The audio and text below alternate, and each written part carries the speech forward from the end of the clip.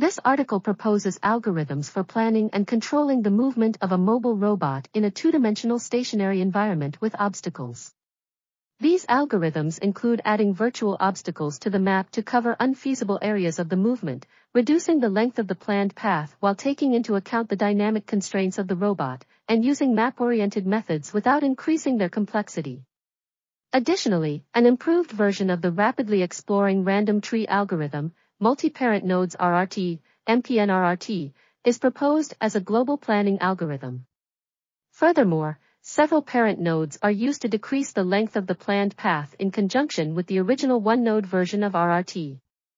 The shortest path on the constructed graph is then found using the ant colony optimization algorithm.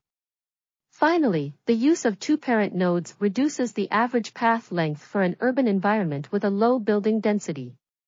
In addition, a local optimization algorithm is used to further improve the path.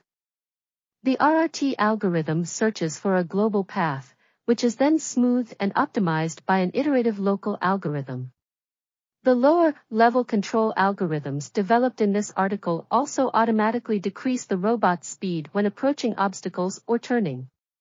Lastly, this article was authored by Viacheslav Pshikhopov, Mikhail Medvedev, Vladimir Kostjukov, and others.